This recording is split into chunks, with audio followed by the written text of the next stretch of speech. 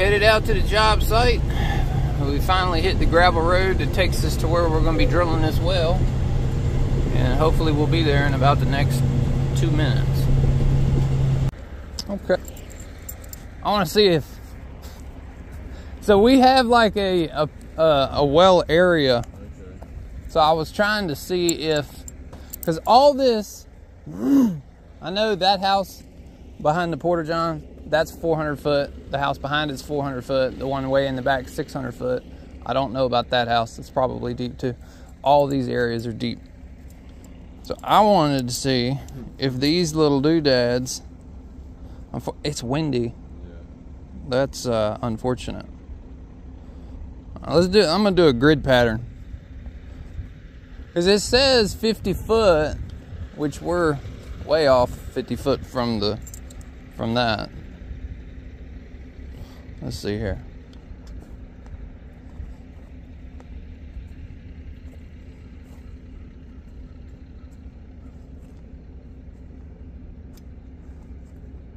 Huh, check that out.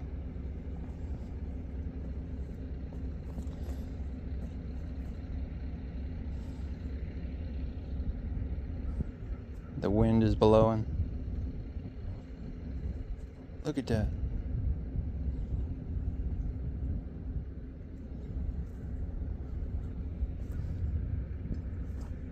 Huh.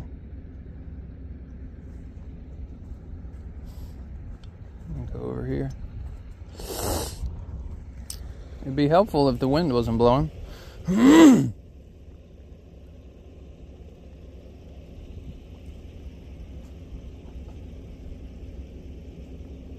It's about where they crossed last time.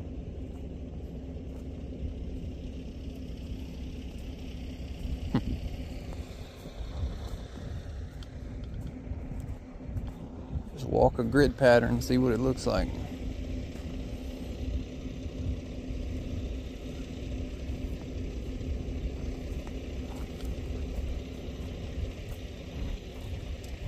Okay, well, I'm gonna take my foot and put a smudge in the ground right there. Let's try to do this. Can't be that close to the building. Doesn't matter if it crosses there or not. Need to be closer to this flag.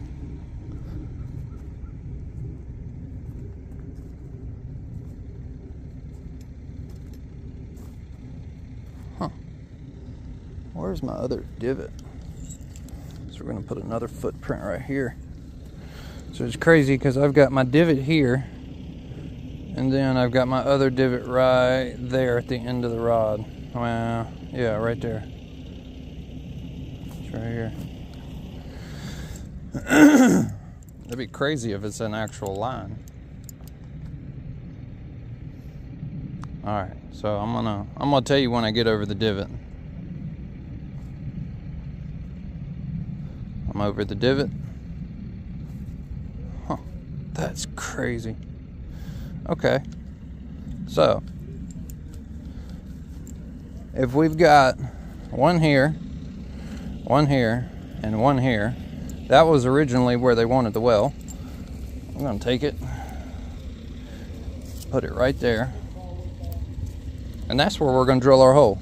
I'm gonna try to get on that within about 6 to 8 inches. Okay, let's back this bad boy in.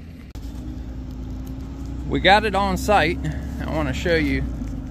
I'm a little off the flag, but here was one of my divots, and here's my flag, and then here was my other divot. So if we look at this, we're kind of like right in line with where it's going to be, and we're going to be right in line with this, which puts us right here. Is exactly where the hole is going to end up going, which is in between the two. So if there is something under the ground here that's causing that with the dowsing rods, we're going to find it. All right, we're going to go ahead, start getting the truck all loaded, get our wood underneath the truck, and get this bad boy in the air. Let's go ahead and hit the go button.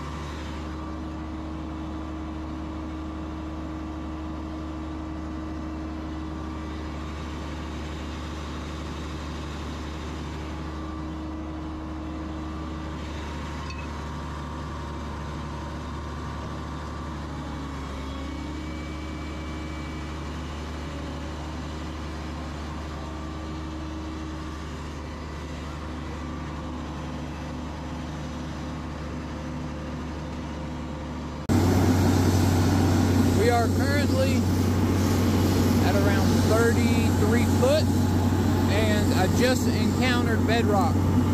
If you notice the difference in color here versus the color here, we drilled through about 30 foot of this really loamy sandy material, and then we finally hit some granite. That's a piece of granite right there. So I'm going to go ahead and continue to keep drilling. I'm going to drill me about a 15-foot socket, probably set, I don't know, about 50 foot of casing. That way I get a nice deep socket and I cut out any possible chances of surface contaminant water.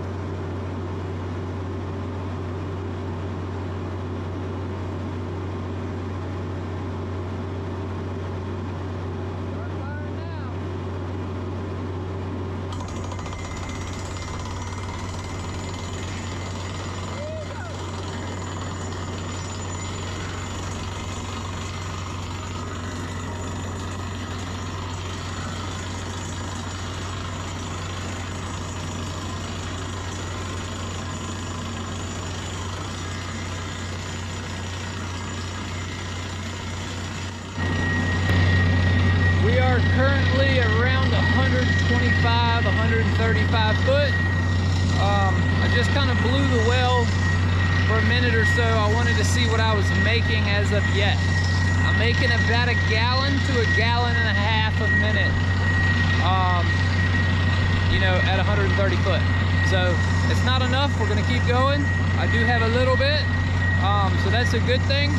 Now, when we set casing, I had hit bedrock at like 23 foot, something like that.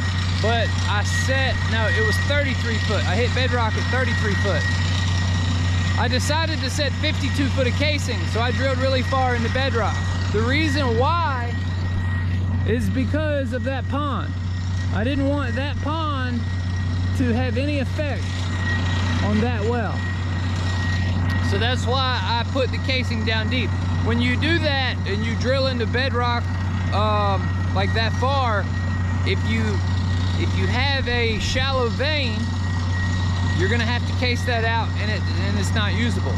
But in this case, if there was a shallow vein, it might be connected to the pond, and I didn't want that to happen. So that's why I did that. Now check that out. It's a whole lot bigger in real life. Cool. All right, we're gonna keep drilling. I'll catch y'all back up when we get a little bit deeper.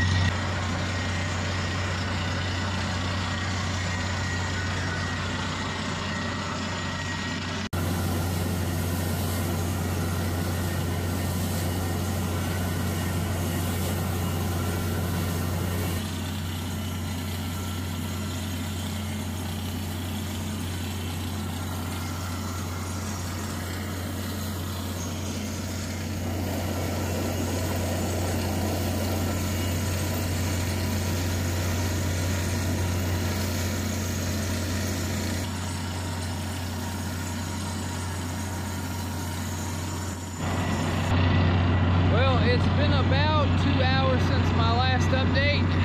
We are currently at around 310 foot with no difference in production rate as far as the water is concerned. We're still making about 1 gallon, 1.5 gallons. So we're just gonna keep drilling.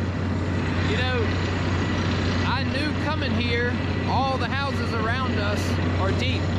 400 foot, 600 foot, and they all basically make around the same amount of water, 1 to 2 gallons a minute. So I was really hoping we'd get lucky on this, but as far as the truck's concerned, I've still got another 100 foot of rod to go. So we'll see if we get lucky. If not, at the 400 foot mark, we'll see what we're making, and we'll talk to the customer, see what they want to do, and we'll go from there.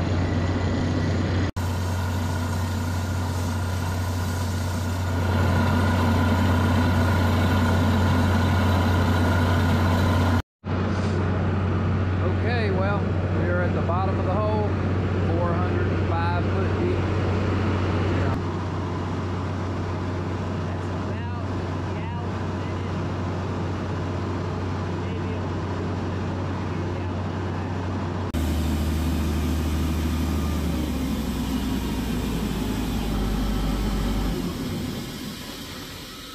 All right, well, it's getting down to 23 degrees over the weekend, so we had to blow all the lines out.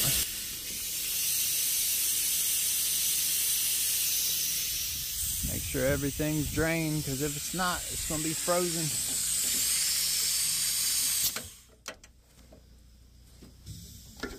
Okie doke. Truck's on the ground. Well, typical for this area. Typical for this area. Well, we're back here again. We've got more drill rods on the back of the water truck, so we're going to continue on to drill this well to about 600 foot or until we hit more water. So I'll catch y'all up once we get more water or we get to the bottom of the hole. All right, we are at the bottom of 605 foot. We've drilled all the rods. It still doesn't seem like we have too much more water. I'll know more here in a little bit after I wash it up and blow the hole and see exactly what we're making. but this well seems to be like it's going to be a prime candidate for a hydrofrac.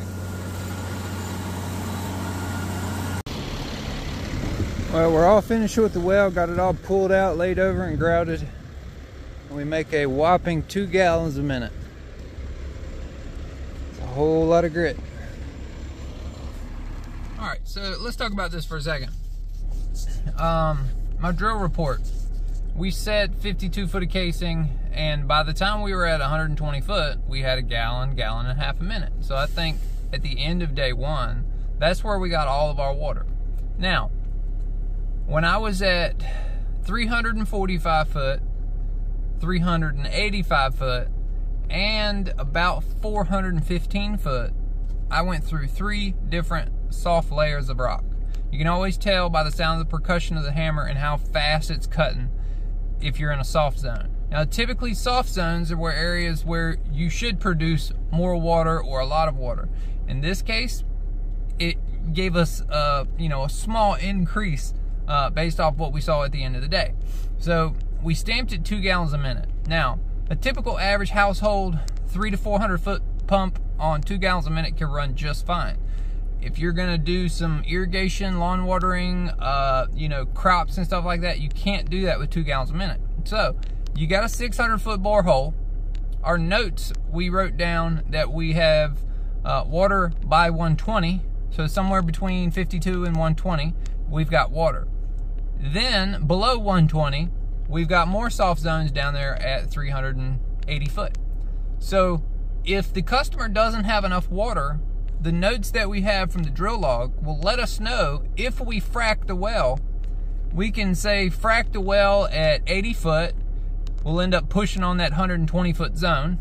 Then we can frack it again. We can go below the 120 zone. We can go to say 140, 145, swell up the packer there. That isolates the 120 zone, so we're not pushing on it anymore. And then we'll be pushing on the veins below that. So that's what is important about taking notes and drilling, because anybody else, we wouldn't know that information, so we wouldn't know to do that during the frac process. Now, we're just going to let the homeowner use this well. Once his house gets built, if he has a problem in the future, then we'll go to frac it. But a lot of our wells end up like this. We're surrounded by 400 and 600 footers, so there's no guarantee that you're going to get water shallow here anyways. From talking to him, they had to put the drain field like 800 feet away, because when they dug for the septic system, they hit bedrock. So they know that bedrock is close here, and nothing you can do. So dowsing rods, did they work? Maybe, maybe not. Who knows? They don't tell you where water is. They just tell you where an anomaly is under the ground. So should you ever pay for that service to be done? I would say no. If someone's capable of doing it, cool. But if you're thinking about paying somebody to do it, I would think twice. Because I'm going to say 90% of the time, you're actually going to get a good well, regardless if you douse or not. But that other 10%, you run into these. I've drilled 800 footers, 900 footers behind well dowsers. And they just said, oh, you missed it by a foot. That's not how well drilling works. That's not how veins work. That's not how aquifers work. You don't miss it by a foot. There is certain areas, but we are designated to drill where the county tells us to drill based off the plot of land, where the house is going to be, where the septic system is going to be. Is the house ever going to be termite treated, power lines? All these things come into variables when we get a permit to drill a well. So that's just my 2 cents on the matter.